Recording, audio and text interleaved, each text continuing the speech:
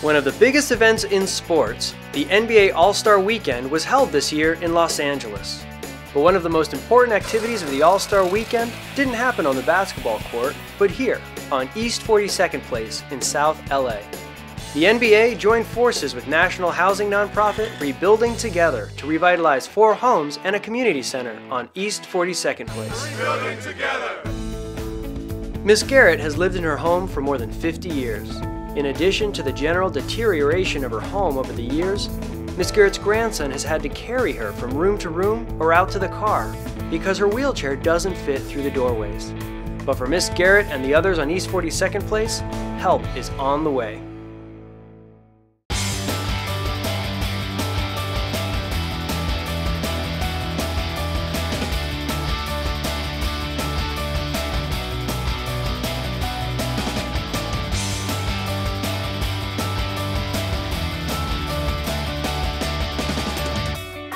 The neighborhood couldn't have been more excited, and we're definitely in need of the help.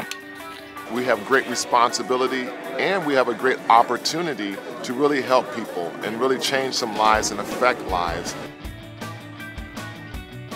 You know, doing what I can do for the community, painting schools, building houses. It's always fun. It's really great to see the players interact with the people here that are volunteering. We had some family members here with young children. They were incredibly friendly, very warm and outgoing. Whatever you do for the youth and the kids out there is going to require some hard work in order to achieve. But to be able to come back here and help the community is always great for us. The NBA does a great job really getting involved and not just talking about it, actually coming out and helping people.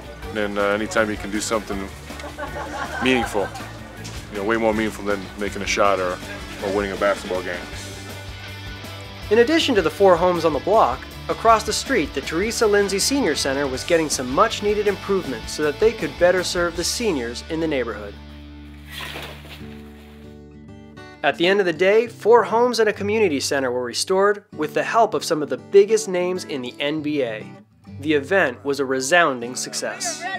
Really appreciative of this. One homeowner, Leonor Cerda, was so appreciative, she invited NBA legend Rick Fox to her house afterwards to try her famous homemade tamales. Do you like it spicy or not? I like it spicy. You sure? I like it spicy. But you don't like it spicy? I have one more surprise for you. Oh, okay. Y muchas gracias al NBA que vinieron, mis hijos, mis familia. Con el simple hecho de mirarlos, ellos se sentían contentos. The NBA is give me good surprise. Oh, Yes. oh, this is so special.